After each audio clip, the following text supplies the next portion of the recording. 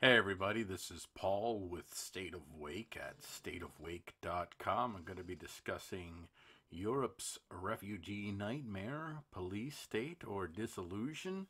And before I go on too far, I want to make sure I point out this.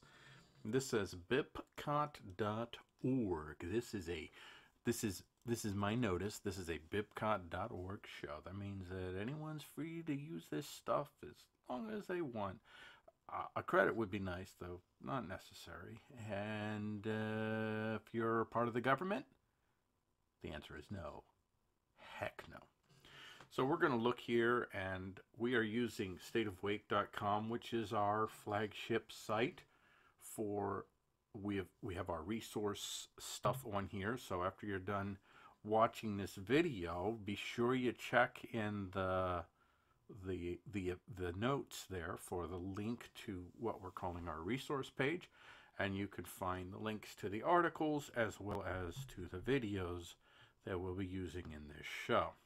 And we're actually going to start off with a video, and this is from RT. France is reinforcing security and a state of emergency, has been extended to 3 months, while neighbouring Belgium is being criticised for ineffective security measures following reports that the Paris attacks were planned in Brussels.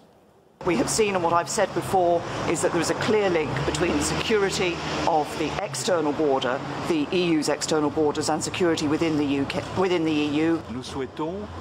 In the context of the severe terrorist crisis, we want provisions made to strengthen border controls. This should include the considerable reinforcement of the EU's external borders. Now, in light of that story, which happened on November 20th, this just came, and this is from Reuters, which we'll be reading from, and that is the Dutch finance minister, Jeroen, I'm not even going to try that last name. I'm going to just call him DG. I'm calling DG. I'm calling you DG. So, the Dutch finance minister, Jeroen DG, warned that countries which fail to adequately guard Europe's borders and do not take in a fair share of refugees could find themselves outside the borders of a future mini-Schengen zone. In an interview in Belgian business dailies De Gide and L'Echo on Friday, DG, who was also the chair of the Eurozone group of finance ministers, said the EU's passport-free Schengen zone could not work if only a few countries gave shelter to refugees. And many members of the 26-country Schengen zone, particularly poor Eastern European ones, oppose a European Commission plan to distribute refugees who have arrived in Europe since the start of the year. And let's go here. He says, to preserve them, you need to guard the external borders. This is DG. Otherwise, loads of people come and demand support and they blow the system up. That is what's happening now in the Netherlands, he said. The Netherlands first floated the idea of a passport-free inner core earlier this month, though Germany, without such a plan, would be unworkable, immediately distance itself from the proposals. On Wednesday, Jean-Claude Juncker, the head of the EU's executive, warned that the fate of the Schengen zone was bound up with that of the euro's single currency, and the one would not survive the failure of the other. Sounds scary? Sounds ominous? Next, we're going to look at CCTV and a little report about how the EU plans on funding Turkey to help them manage the refugee crisis. Now remember, Turkey is the same country that is helping ISIS. So there's that. So let's play that. European Union leaders will offer Turkey a $3.2 billion aid package and a boost for its membership bid in exchange for its cooperation with the migrant crisis at a summit on Sunday, although key issues remain to be hammered out. Turkey is the main gateway for refugees to reach Europe from Syria, 2.2 million of whom are currently in Turkey. Prime Minister Ahmet Davutoglu, standing in for President Recep Tayyip Erdogan, is also set to win a deal for the opening in December of a new chapter in Turkey's stalled accession talks for the 28-nation bloc. EU President Donald Tusk said in his invitation letter to leaders that the summit will mark an important step in developing our relations and contribute to managing the migration crisis. Now that glorious announcement was shared by CCTV on November 29th, 2015. Think about that, folks. The European Union, that bastion of state decency and rule of law, is offering Turkey $3.2 billion to help them with the refugee crisis that Turkey, along with others, were instrumental in kind of creating. So we're going to move on to a story from November 27, 2015 from Zero Hedge Fund. EU Commission President Jean-Claude Juncker warned that the euro is pointless if people can't move around freely to use it. That's right. Scary. If we can't have our open borders, then it's all doom and gloom. Having already called for a European standing army in order to show Russia that the EU is serious about defending European values, EU Commission President Jean-Claude Juncker said Wednesday in his first speech to the European Parliament since the attacks in Paris that killed blah blah blah, that Europe's single currency would come under threat if the Schengen visa-free travel zone fails. If the spirit of Schengen leaves us, I'm going to totally butcher his accent. I'm not doing a French accent, so I'm going to just make him sound silly. If the spirit of Schengen leaves us, we'll lose more than the Schengen Agreement. A single currency doesn't make sense if Schengen fails, Juncker told the parliamentarians. Schengen is one of the main pillars of the construction of Europe, he added. We have to safeguard the spirit behind the Schengen Agreement, Juncker said, admitting the Schengen system is partly comatose. Those who believe in Europe, those who believe in its values and principles, freedoms, must give up their freedoms.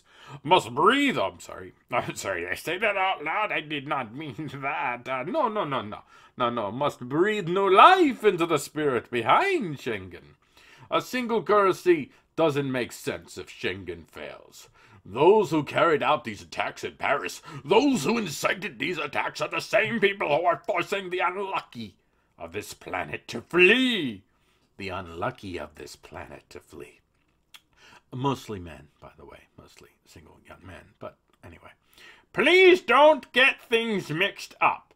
Speaking at the Parliament, where legislation on sharing airline passengers' data has stalled, Juncker called on MEPs to cover people flying with the EU in the law. He also confirmed the European Commission will come forward with proposals on an EU-wide border and Coast Guard system in December and called for more effective cooperation between European intelligence services. So you have on the one hand, you have the threat of this Schengen plan falling apart. And there's legitimate reason for concern that it will, in the Schengen plan. Wow, I'm thinking of the von Schlieffen plan, which is very different. That was a World War I reference, but anyway, the Schengen visa program falling apart, having European nations actually close their borders because, dude, we don't like people coming into our country and killing us. So I'm not saying the overwhelming, I mean like 99% of the people coming into Europe are not trying to kill anyone. I don't want to jump on that bandwagon, but suffice to say, there's certainly a certain number of people who are coming in with the intent of causing mayhem, and these people are connected very much to the boogeyman ISIS, as well as to Turkey and other nations which help fund ISIS. But I digress. Moving on from VOA News, the people of Frankfurt, however, seem to mostly support Merkel's policies. This is the people of Frankfurt are in favor of the Schengen free travel plan. And here's one lovely guy named Ralph, and this is what he had to say. And I'm going to give him a British accent because I know how much the Germans love the British and what Ralph said, yeah, I want Ralph to have a British accent. Ralph, if you ever see this, you have a British accent now. Live with it. I think Schengen free travel should continue, most definitely. We've made great progress over the couple of years, so why should we change it? Okay, so that was like Scottish, Irish, British, whatever. So I failed. Ralph, you failed. Through me, Ralph, you failed. It should continue, but we still have to raise the controls of on European outside borders, said another man. Ulrich Müller, according to the law, everybody has to be checked when they enter Europe. Control on the outer borders of the Schengen zone has been a controversial issue. That's right. Control on the outer borders. And guess where those outer borders are? They're in the outer nether reaches, the poor countries of Greece, for instance. Greece, who was basically told, dude, you have to be a checkpoint for refugees. And Greece is like, I don't want to be a checkpoint. Well, you're going to have to be a checkpoint for the refugees. Well, okay. And then after they become a checkpoint for the refugees, now the EU is saying, listen, dude, you guys suck. It's your fault. Paris is your fault. Let's be honest here.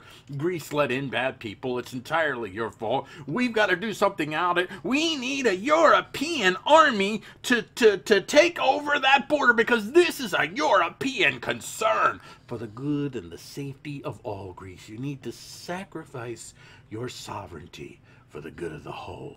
Does that sound familiar? From the independent UK. Stranded refugees have attacked a Macedonian police with stones as authorities began erecting a fence to prevent them entering the country. That's right. What's going on in Macedonia right now, today, even as we speak? This is a story from today. We have refugees attacking Macedonian police because the Macedonians are like, dude, we're not letting these people into our country. We're a small country. We're not letting these people overrun our country. Right or wrong, that's what they've decided. So while that is going on, Alexei Tsipras, he is the left-wing prime minister of Greece, responded in part to the EU's, essentially the EU's threat to take over Greece's borders.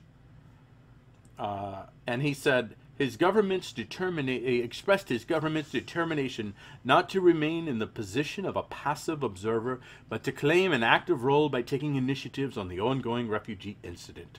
Tsipras underlined that Greece is waging a battle to address the refugee issue as a Europe-wide problem, as well as a problem of the neighboring countries. He noted that Greece is meeting...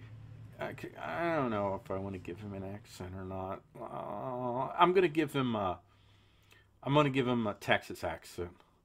Or no, not. I'm just going to say an Old West accent. Greece is meeting its European obligations to set up reception and identification centers for refugees.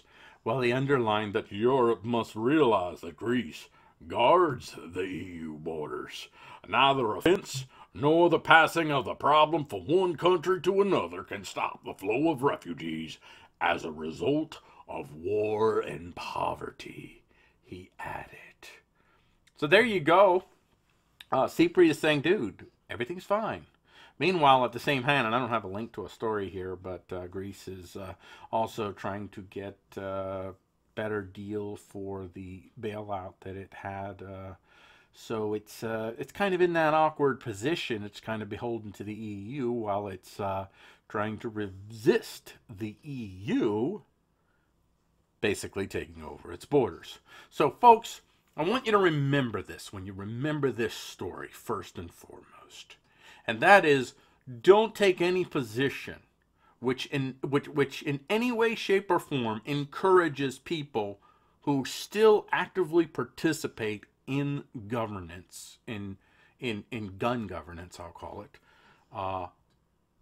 Any encouragement or any support for any position that empowers the state.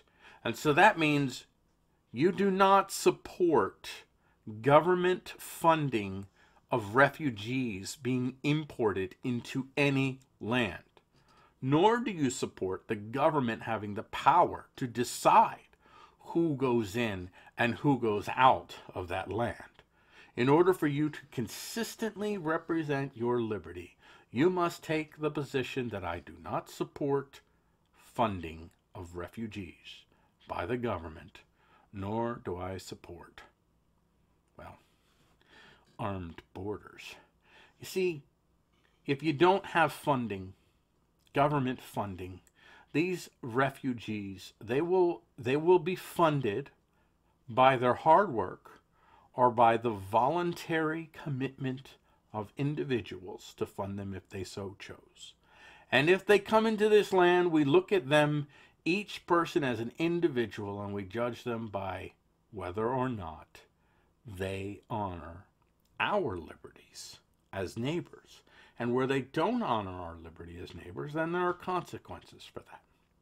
So, I think I'm going to end on that note. I want you to be sure you listen to State of Wake show Thursday nights at 10 p.m. It's on Spreaker.com. And here is our little nifty logo, which might change. Dimitri's working on a different logo, so this might still change. But there it is, State of Wake show.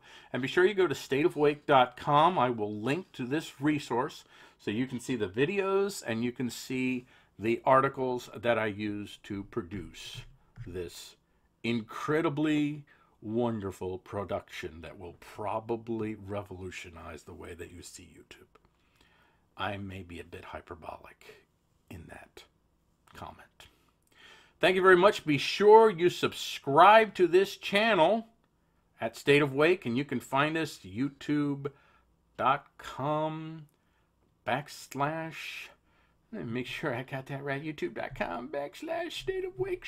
Let me go up to the top here, and I'm just going to make sure youtube.com/ State of Wake. There it is.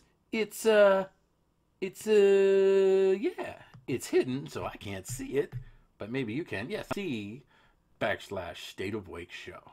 This has been Paul Gordon Collier saying good night.